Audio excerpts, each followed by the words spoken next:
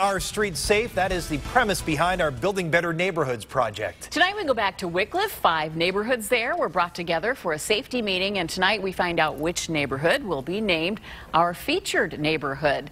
Danita Harris joins us now. All right, Danita, we're in suspense. Who's the winner? Okay. All right, I won't make you wait any longer. The best street, the street with the most votes and the best looking people, Arbor Street in Wickliffe.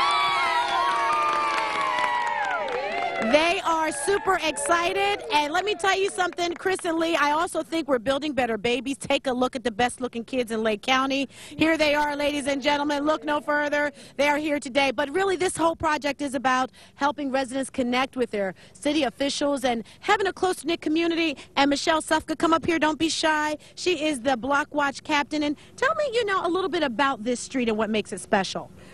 The street is pretty much a nice, quiet street. Our neighbors look out for one another.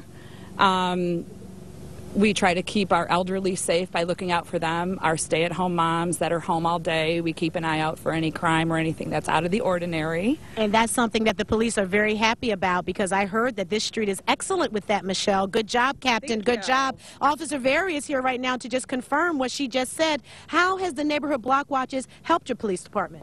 The block watches have helped out because we actually have a better attendance now and more people are involved. We started the Block Watch Captain program with 5 different streets, and Michelle actually stepped up and helped out, and it's actually getting better. Every single Block Watch meeting we have, the attendance is getting huge. It's great. It's working out. And we hope it continues to do that. Mayor Margalis stopped by today. We're so glad to see you. Tell us about how Building Better Neighborhoods kind of created an energy about bringing communities together. Well, Wickliffe has had a Block Watch for over 30 years in our community, and Building Better Neighborhoods has just revitalized that. I mean, sometimes programs will get stale over the years, but this just got everybody together. Our police department does a great job, but to have additional eyes and ears out there, and they're being trained on what to call, what's suspicious to call it in. It's just been a great program. The social media app has also been great. The Nextdoor app.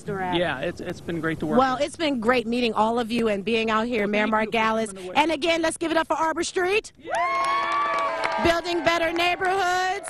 And we are also building better babies. As I said, the cutest kids in Lake County, Chris, Lee, and Mark. I don't think anyone's going to disagree with me. And if they do, I don't want to hear about it. That's right. We won't say a word. Great looking group. Looks like a wonderful place to live. All right. Danita, thanks so much.